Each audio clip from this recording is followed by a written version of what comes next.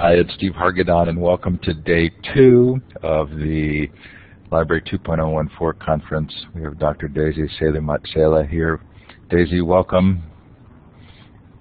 Thank you for being here. Thanks, everybody. This is so fun. This is our 4th year of this conference. Huge thanks to the School of Information at San Jose State University. We're delighted to have Rutgers in the form of CISL here this year sponsoring, thanks to Follett, Library Journal, the ever-stable Blackboard Collaborate, Wilson Consulting, Wilma, and Counting Opinions. This is a learningrevolution.com project. We encourage you to visit our site and see the variety of free conferences that we hold each year. Those of you who are in our live audience, this is a chance for you to indicate from where you're participating. Click on the star to the left of the map, then click on the map. It's fun if you put a note in the chat as well.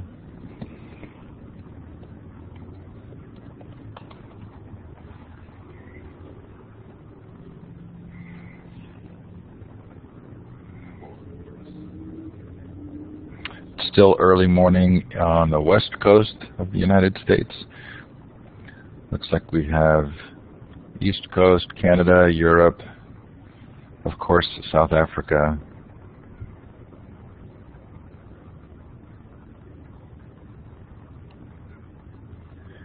We are delighted to have you participating wherever you are. And those of you listening to the recording, we appreciate your taking the time to do so.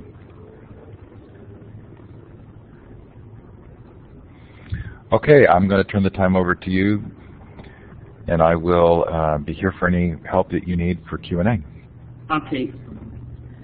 Thank you and good afternoon from South Africa. It's almost 4 o'clock in the afternoon, and everybody's about to leave the office now. So it's only us and the information specialists who are sitting in the resource center listening to the talk this afternoon. And thanks for the opportunity, and it's my first time doing this, so I hope I won't be nervous. Okay, so my focus today is on, I just want to highlight the evolving roles that we pick up as information professionals, especially within the National System of Innovation in South Africa. And I will highlight what are the impediments and the challenges that we actually experience regarding what we are supposed to be doing based on what the National System of Innovation is expecting of us. So I have an outline here. I will focus first on the strategic context so that I give you an idea of what the National System of Innovation is all about. What are the knowledge society indicators that South African government is looking into for us to address the knowledge society? I'll also look at the national strategies and the research landscape, the expectations thereof, and also the expected competencies from the information specialists, the issues of transformation, and talent management. How are we actually addressing the transformation issues that we are faced with? So the National System of Innovation is a construct that's used to characterize a country's collective effort towards fostering technological innovation. This is documented in our South African 1996 white paper on science and technology, and the term has been used widely in South African policy discourses, as you see on the policies and the mandates that I'm going to share with you this afternoon and this morning to you. So I just want to share with you the slide on what the National System of Innovation looks like. What are we talking about? And as you can see on the slide there, we have the 3 centers, which are the pillars.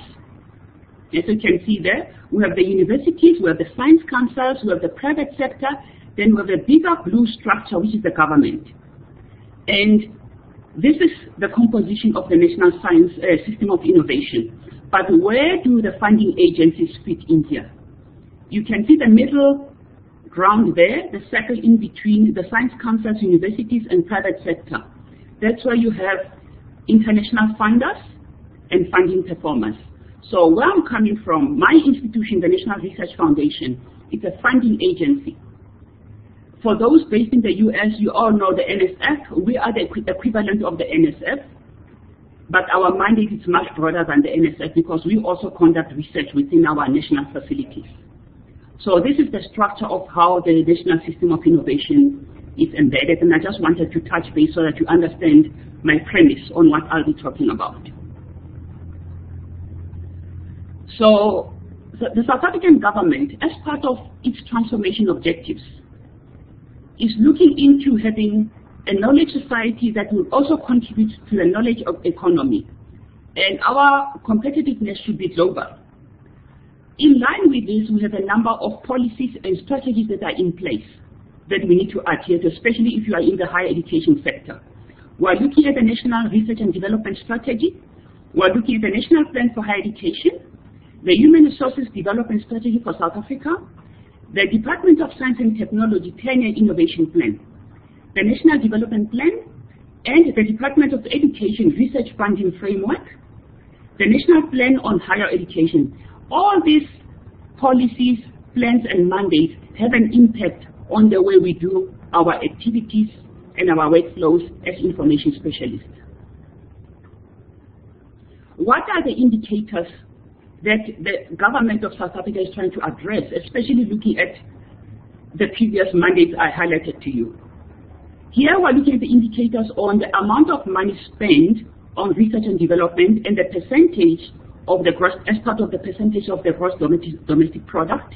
We're looking also at the qualitative measurement of use of ICTs and also access to ICTs.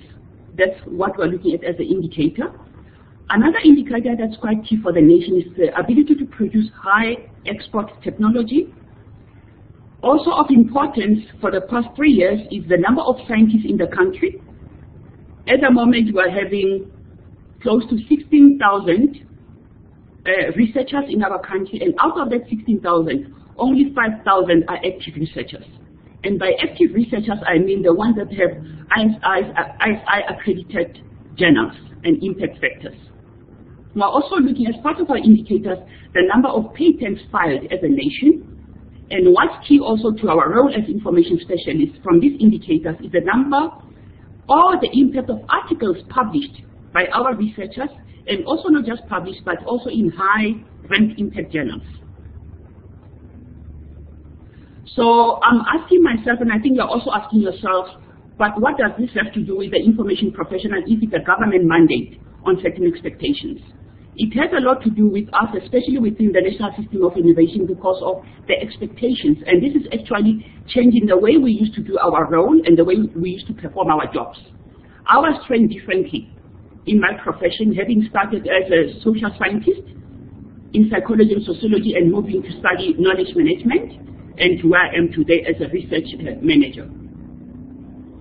So what are the impediments? What are the expectations out of all those mandates I discussed with you?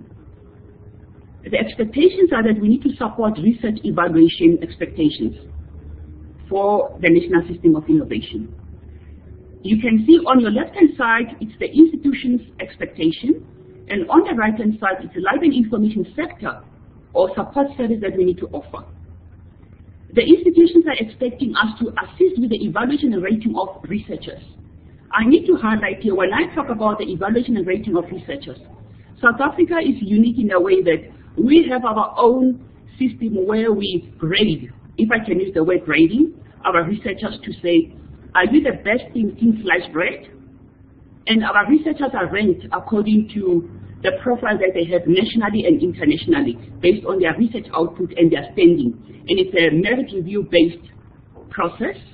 And out of this, and if I can put it mildly, it's sort of what you have with your Shanghai rankings, university rankings. But here we're only rating a researcher standing on the output and the kind of work that they do. And your peers actually attest to the work that you do. That's what we're talking about, the evaluation and rating of researchers. And this is administered by my institution. We're also, as a funding agency, we're also looking at grant proposals. But it's an expectation, as part of research evaluation, to assist researchers within the National System of Innovation, whether you are within a science council or within a university as an information specialist, on their grant proposals. The identification of reviewers to ensure effective and proper merit review, even though we're using metrics, we also have to assist our researchers with that. Interpretation of indicators is quite key, and I highlighted to you the 6 indicators that are emanating from government mandate. Another institutional expectation for information specialists, we are expected to provide reliable measures of impact and competitiveness. The other thing that's quite core to our business at the moment is the business and competitive intelligence. What are we expected to perform and do to address the issues of business and competitive intelligence for institutions? And what kind of support are we expected? Bibliometrics, psychometrics, we are expected to perform webometrics and infometrics. Systemic reviews and audits. When we talk about systemic reviews and audits, for example, we have programs that have to be reviewed and evaluated every 5 years because government wants to know whether the money that they invested in a particular funding instrument or program is adding value, is it addressing societal needs, and is adding to the economy of the country. And we have to give metrics based on that. Also on field reviews, what's happening out there, if a research area is adding value and whether we need to reinvest in that research area. We also have to offer research assessment exercises. And this we do multidimensional, where we have universities and science councils within the NSI asking us to provide this kind of guidance and support. Departmental reviews are quite key. Departments within universities normally ask, they want to know what other or the niche areas within different universities. For example, a department from Stellenbosch University, the chemistry department, would want to know how is the University of the Witwatersrand doing as compared to them with regards to chemistry, for example, and we need to do analytics based on that.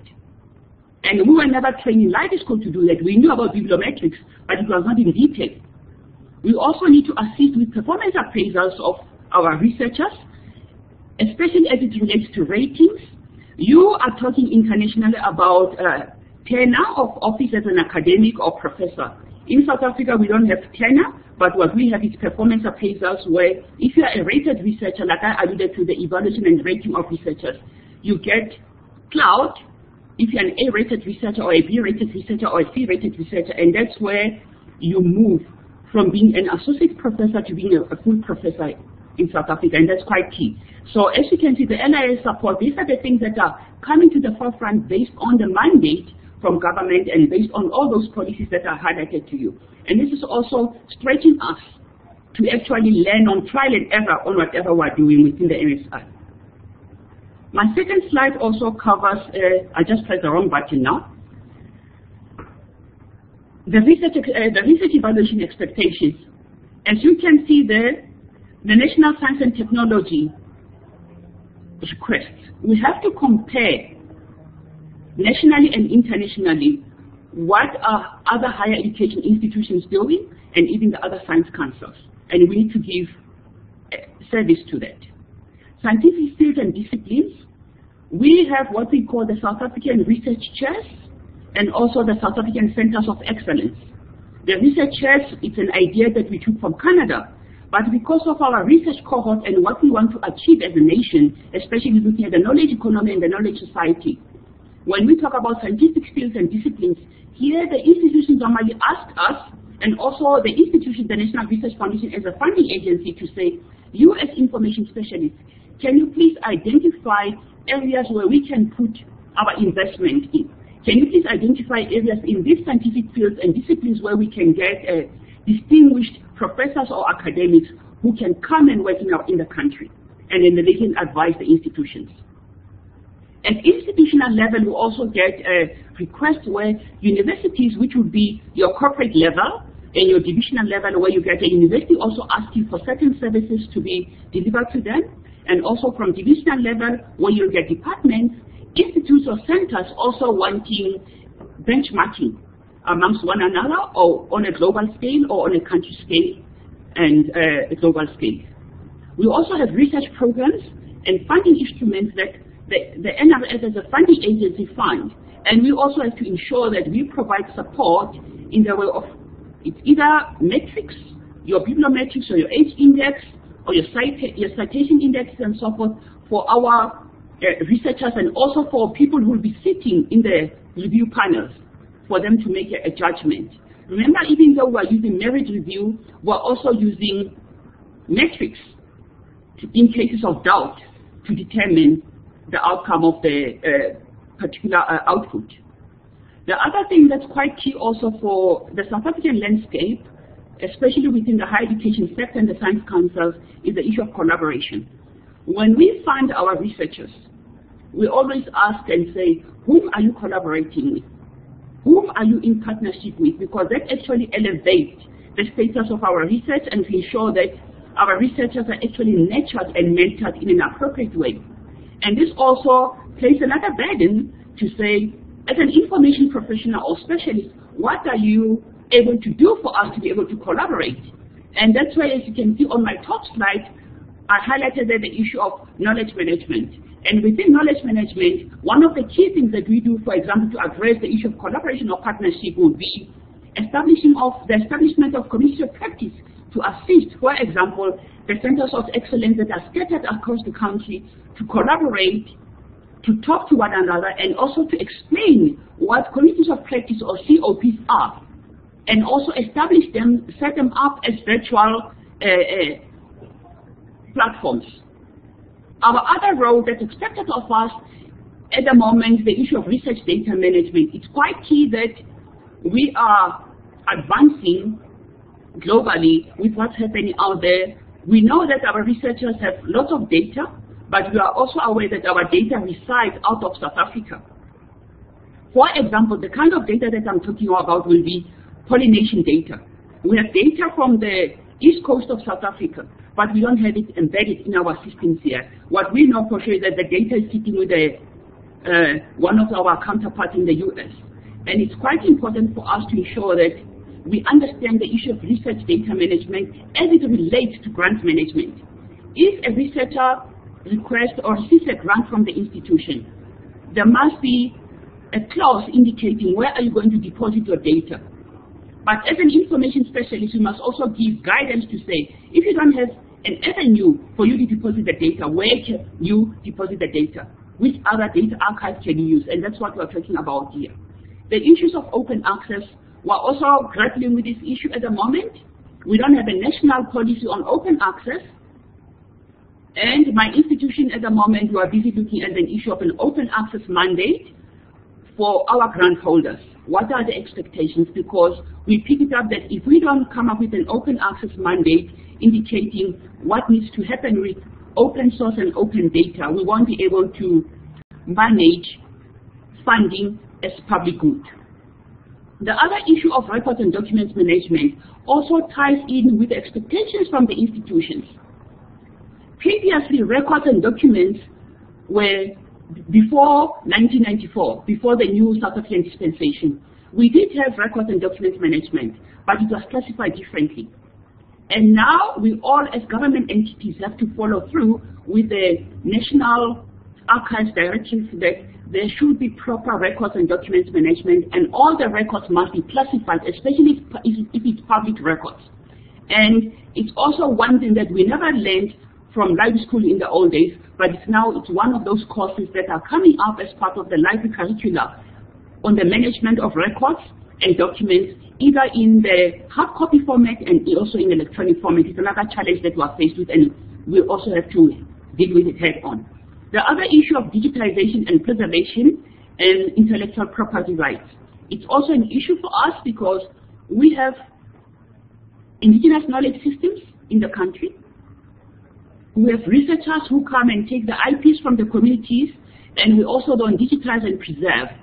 And this is the other skill that we feel that we are lacking somewhere, but we have to do things on trial and error and learn from like a situation of today while learning from other colleagues who are presenting for the whole week. This is also a challenge that we are faced with as part of the role that we perform. Research integrity is quite key also within the National System of Innovation, and there's an expectation from the information specialist to ensure that whenever a researcher or a scientist asks for something, we'll also advise on the issue of research integrity and also plagiarism, which is quite key. The issue of pre-evaluation of outputs, we also provide a service on that, especially with the bibliographic information. Before the outputs are submitted into a journal publication, we also have to assist in that regard. And previously we're not doing that. But it's now the things that are coming to the fore for us to be able to assist, because our researchers are under a lot of pressure to publish, because they want to be rated researchers. They either want to be an A-rated researcher or a B-rated researcher or a P-rated researcher. So they also want to be promoted within their ambit, and it's quite key for them to be rated. And we also need to provide that kind of support. Another key thing that's unique to South Africa is the subsidy from the Department of Higher Education and Training for any publication or output that a researcher or academic puts out there in an accredited journal. Based on that, there is also demand from the information specialist side to say, you must provide us with the accredited journals that are accredited by the Department of Higher Education and Training. Also, when they submit, the institutions submit to the Department of Higher Education and Training, the list that they submit, we need to ensure that the submissions are appropriate, the submissions are completed efficiently, and then the referencing is done properly, because there's a subsidy attached to this. Whatever you publish, you get money for that. And that's the carrot and stick approach from the government to ensure that for us to reach that knowledge society and knowledge economy, we need to fast track the process, and whenever you publish, you get funding out of that to help you publish further. The other key thing that's also as part of the institutional requirements for us to be able to deliver on research evaluation expectation is the issue of liaising with the research offices. As you all know, traditionally, librarians and information specialists, we work in our little corners, and that's it. But the trend has moved also to say, even if you are a librarian or information specialist in a research environment, you must have that proactive relationship with the research office.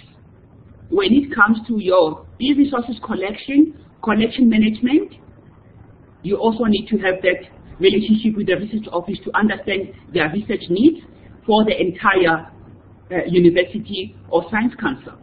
Also, relationship with the researchers is quite key at the moment, because the researchers also, like I alluded on the first slide about rating of researchers, they also want to have that soundboard to say, how do I know before I subject myself for review whether I'm the best thing since sliced bread? And then that's where we give guidance to say, look up your metrics, look out your H index and check how your citation profile and so forth. And also, we advise on the publish or perish site so that they can actually map themselves before they can actually subject themselves, because it's quite difficult, as you all know, when you publish and you're told, oh, you're still there, you're not up there. And then, the egos are also at hand when you have your publication out there. So we also are in the position where we have to advise our researchers. So it's actually taking a lot out of us, because we all learn by trial and error in this area. I'm struggling with the buttons again here. Whilst I've highlighted the evolving role that we perform based to ensure that we support the research evaluation requests from our institutions, we are also faced with transformation challenges. And as a nation where we come from, we have an aging cohort of information specialists. In the old days, before I even entered the field of library and information science, I remember my first time registering at a library school, the number of African students that you would find there and the number of white students that you would find there, to use the South African terminology. And today, the legacy sitting with us, where we have an aging cohort of more white South Africans who are well endowed and are specialists in the area. And they are trying as much to share their expertise with the young ones. But now, the gap between now and the time they leave the employ, and it's not a thing that you can just hand over now, because of the trial and error that they've learned through the process, and also the engraving and the embedding and understanding of the system. And that's also having an impact on the way we need to do things. Workplace representation is also an issue. We need to, as part of South Africa and the new nation, we need to ensure that representativity is quite key when we also make placements. And it's also a challenge, because then you have to look at the issue of race. You also have to look at the issue of balance with gender. And how do you get that, knowing that the library information sector in South Africa, we still have more females and less males. joining the profession, and it used to be like that in the old days. Lucky for now, we have a balance of males and females holding positions in libraries. We do have vacancies available in our system, but we have vacancies that are available, but the entry requirements, majority of us are looking for people who will come in and do the job. And that's a dilemma that we are faced with. That what are we doing about those ones, the new graduates, who don't have exposure to all these opportunities? When we say, for this position, if I want a digitization librarian or a metadata librarian, I need a person who's fully fledged who can come and just take this job and do it. What are we doing about the others who just graduated? And that's a dilemma that we are faced with at the moment. Lack of required competencies. We do have vacancies, but we don't have the right skills. We are lacking in certain skills. Yes, we have the papers, we have the qualifications, we have the certificates, but we don't have the exposure and experience in actually handling what the expected job competencies are. And how do we intend to address this? One of the things that is happening in the country to address the issue of transformation and ensuring that the young ones who are coming into the profession are actually roped into and fast-tracked into the process, because we have that disjuncture between academia, what you learn in life school, and what's actually happening in the workplace, and how do we bridge that gap. So as part of the remedial process, we have the National Internship Program taking place in the country, and this National Internship Program started 4 years ago, and it has gained momentum for the past 3 years, and this is managed by the Department of Science and Technology, and my institution, the National Research Foundation, actually administers the funding and the advertisement of internship programs to prospective undergraduate students and postgraduate students to come and be selected and placed across the country at different institutions. So the target for this National Internship Program is to ensure that any unemployed science, engineering, and technology graduate, here we're not excluding the humanities and the social sciences, every field of area from media studies to your ICT, they are all covered in here. Even life and information science, they are provided with opportunities, so the graduates have to apply, and then they are roped into the process, and they are given practical work experience through mentorship and exposure to a research environment. And the expectations are quite different in such a way that they're not expected to just come in for a year. The cycle is a year, to just come in for a year and push trolleys or be Daisy tea girl. No, the expectation is such that they actually need to be exposed, they actually need to be trained and also given the actual work to do, because they are also measured in the process. And as part of that, they are also taken through project management skills courses by the office that manages the internship program for the country. And students meet on an annual basis. I would refer to them as students because they are still students even though they're interns. They meet on an annual basis where they're given all these other softer skills to ensure that when they finish their internship program within a year, they are ready for the world of work. And at the moment, these internship programs fellows, they are given close to just above $600 per month as a stipend for them to be able to come to wherever they are placed and do the job that they need to do. So we are looking at, when we address this issue of transformation and the aging cohort, we are looking at students or graduates who are interested in research management, research support and administration, and they're actually placed in public higher education institutions and also research agencies. And we feel that this is quite a good initiative because if I can reflect, the 3 students that we had last year, the interns that we had last year, we had 3 of them. They were all absorbed before the term of office. Their term of office starts the 1st of April until the 31st of March the following year. But by December 2013, one intern graduate actually got a placement with Johannesburg Public Libraries.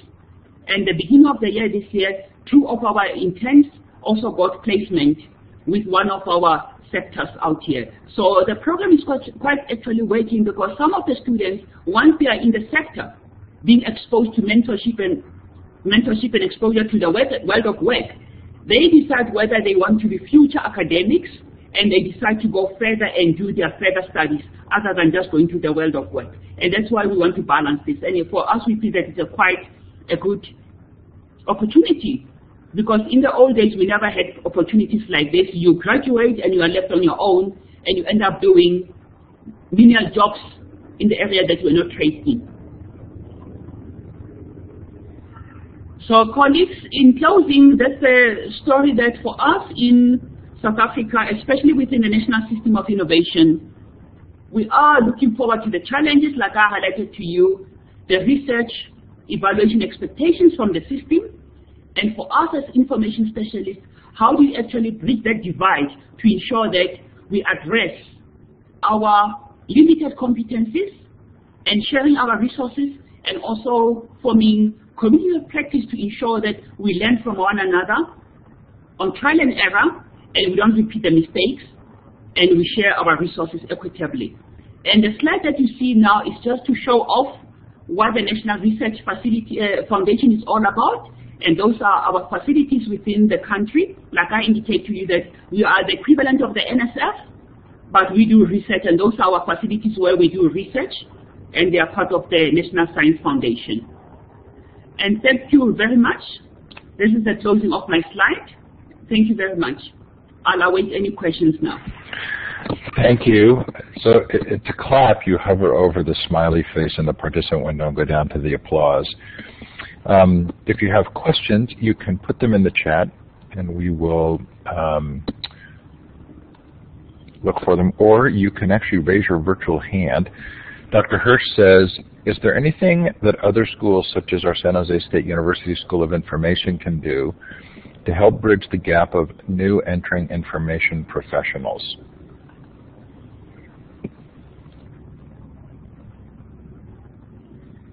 Okay, I don't know how to answer that one, but I know for sure that the Library and Information Association of South Africa has a program through the Carnegie Corporation of New York where practicing professionals are actually provided with short courses to bridge the gap. That one I'm aware of that. But with our library schools, there's that disjuncture that some of our library schools, we have, some universities used to have, out of the 25 universities that we have, we only have 4 to 5 library schools. And out of the 4 to 5 library schools that we have, the curriculum is not the same. And that's also a challenge. The curriculum is not the same. And when you want to attract prospective graduates to come and work with you, and you want to train them as part of the internship program, that's when you pick up that there is a disjuncture, and there's a lot that needs to be carried on from the world of work as compared to the theory that they studied at university. So it will be interesting, I think, offline to hear what the colleagues can share with us regarding the bridging the gap for new information professionals. I'm really interested that you have a national innovation system and that you have excellent centers, and you're talking about communities of practice. Are you able to measure the impact of this infrastructure? Are there ways that you are tracking success? Yes. We do have, within my institution, we do have mechanisms, like I indicated, that every 5 years we review programs and funding instruments.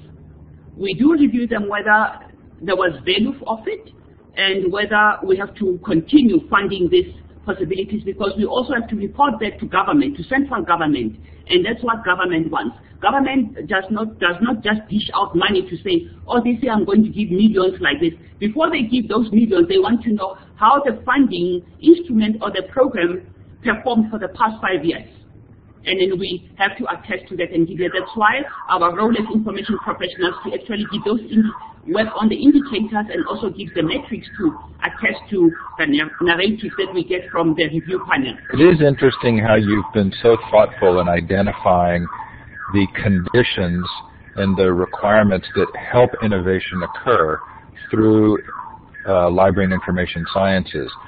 It seems as though you've done a really good job identifying those roles and activities that actually help innovation. Like I said earlier, it's a matter, for us it has been a matter of trial and error, because you are in the practice and you get bombarded with all these requests. And then you have to go back to say, oh, by the way, there's this mandate from government. By the way, there's this strategic document from government. And as discussions are evolving within the organization and institutions that this is happening, we also need to be in the forefront as leaders to say, what do we need to do to address A, B, and C? And I think that's what's a bit of helping us to ensure that even though when we groom future professionals in the area, we groom them in the line of expectation from the external world. So if you have a question for Dr. Selematsela, please put it in the chat or raise your virtual hand. I'm going to keep asking questions. Probably easier for me to pronounce. Have you looked at other countries who have instituted similar systems of innovation? Have there been particular examples that you have tried to follow?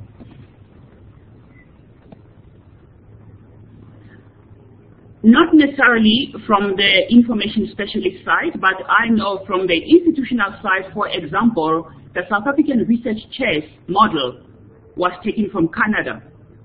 For us to be able to have the research chairs where capacity is built internally, but out of internal capacity within the universities and the science councils, then we get specialists, researchers and professors from different countries to come and actually assist us in the mentorship, the research output, and also the training of our students. That one, yes, we do have evidence of that, and we also have documentation attesting to that.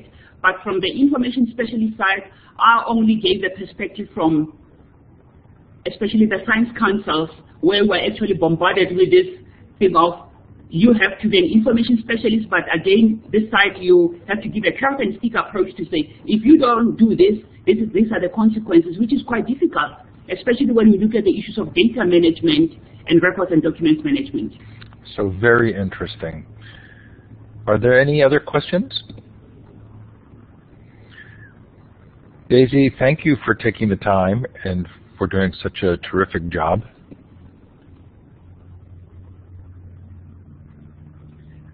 Thank you very much to all the listeners out there and the participants, and I hope we can connect online. And for me, it was an eye-opener. First time I'm doing this kind of presentation here, but I really enjoyed my presentation. You did a fine job. I'm sorry that you were nervous. Thank you. Thanks, everybody. Thanks to Daisy. We are having a really fun second day of the Library 2.014 conference. We hope that you will join us for some of the many, many sessions still to come today. Take care. Bye now. Bye-bye.